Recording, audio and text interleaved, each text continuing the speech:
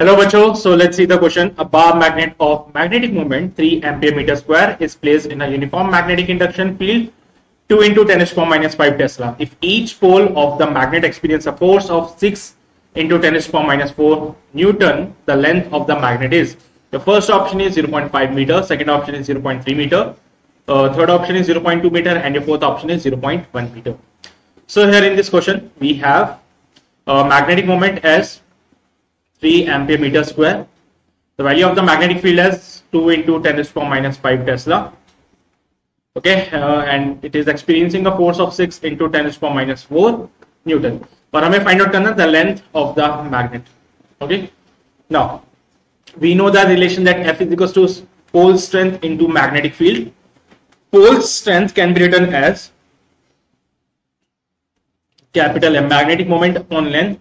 So the value of force can be written as capital M by L into B. Now putting the values, 6 into 10 to the power minus 4 is equals to 3 into 2 into 10 to the power minus 5 upon length. Solving it further, we get a value of length as 0.1 meter, which is option number D. So your option D is absolutely correct, and I hope you got the concept of this question. All the very best.